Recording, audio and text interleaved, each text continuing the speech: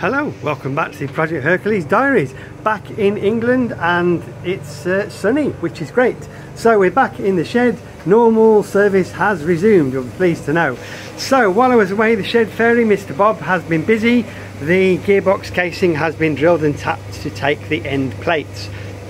And that's no mean feat, because this mandrel here is a beautiful fit, and it will only fit if the center line is concentric between this side and that side of the gearbox case.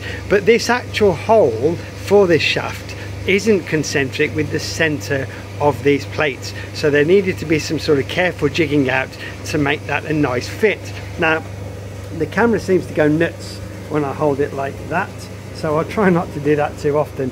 So we've got this dummy shaft in, we've got the gearbox case drilled and tapped, and that's great. And the next thing we turn our attention to on the gearbox is the gear selector mechanism. Now the gear selector, if you recall, these are the selector forks, and they slide along this shaft. This shaft needs to be held between the two end plates of the gearbox, which means that there needs to be a blind hole drilled into that side of this plate and a blind hole drilled into this side of this plate, so the hole doesn't come all the way through. That hole needs to be the right depth, and this shaft needs to be the right length, so that when you bolt it together, this shaft is trapped and it doesn't move. Not only that, but it needs to be the exact distance away from the center of this shaft, so that these selectors sit nicely on the dogs of which they move. And it also needs to be absolutely parallel with this shaft. So let's assume for some just for now that we've been able to do that. We then need to bring in the second shaft, which is the shaft that moves, to actually move the selector forks and change the gear. This piece here we'd started to make before I left, so the shed fairy's been busy on that as well. That has two holes drilled in it that locate on those two spigots that come off these two selector forks. And what we'll do is we'll assemble the final shaft. We'll drop those on so we know the exact distance these need to be apart. Then we'll drill the holes in here so that can drop in place.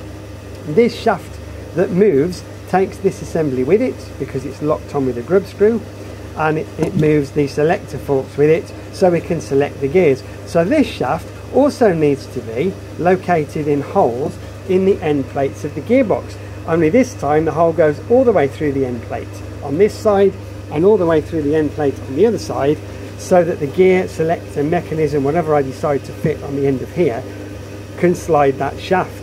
That shaft also needs to be parallel to this shaft and parallel to that shaft, but they all have to be drilled and marked out from inside an enclosed space. So there's a bit of head scratching going on, and we've come up with this plan.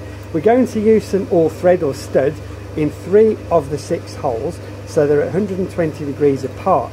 By putting a nut and a washer on the back of those 3 bits of all thread in place of the gearbox casing, we can adjust very precisely the distance between this plate and this plate. We can also make sure that the two faces are true to one another, and we'll be able to see inside what's going on. So then we can fit that over the dogs. We can put a short version of this through. I'm glad that's finished. Bit of a noisy thing, wasn't it?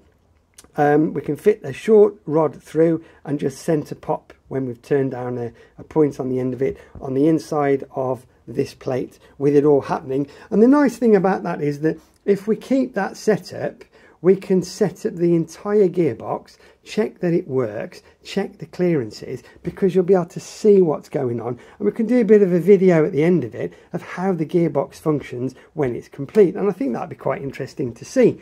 The gearbox itself is sitting on the gearbox plates. They're obviously rotated 90 degrees because that's a nice way to hold the gearbox firmly on the bench. These still need to be drilled and tapped once we've decided where it's going to be in the bike, but we could really do with the bike frame back before we attach this to these plates, so we can fine-tune the orientation of the box in the frame. So there's a fair bit going on with the gearbox, but as of Monday we're going to be finally assembling that engine over there, so the gearbox will probably be put in a box for a week or two while that engine gets assembled.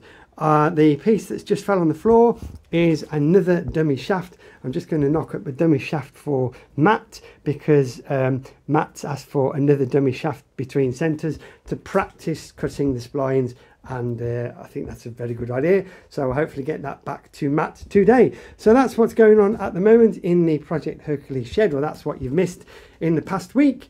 As usual, thank you for watching, and more updates will follow.